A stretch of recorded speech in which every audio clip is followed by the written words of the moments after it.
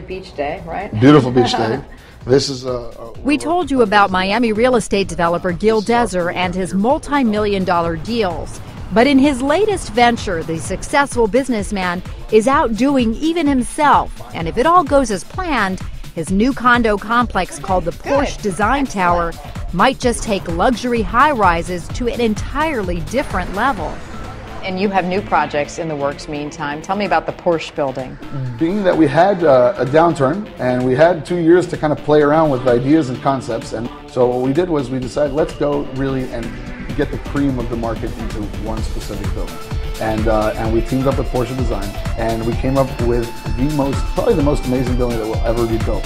Here in South Florida for sure, definitely, I don't know, around the world. The building has a car elevator where the car actually goes into a separate parking garage for each unit. All the driver has to do is pull in. Then they sit back and enjoy the oceanfront view as they ride in a glass elevator that takes them to their apartment, where they can see their cars from their living rooms. It's the first of its kind that's fully automated with a passenger in the car.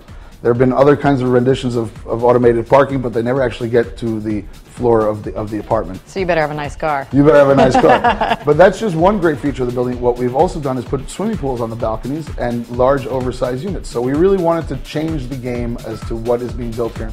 The $560 million state-of-the-art tower will rise in Sunny Isles Beach within the next few years. The 57-story luxury tower will have 132 suites and could cost up to $9 million for each unit. Dezer hopes that this unique property and its amenities will get rich Brazilians to continue their real estate spending sprees.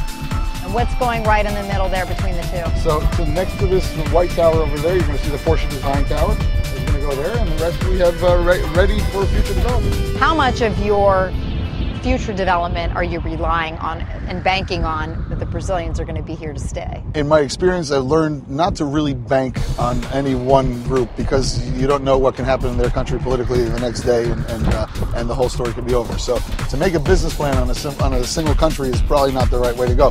But with that said, we have great inroads into Brazil, and we are expecting a large Brazilian outcome over here, as well as the other countries.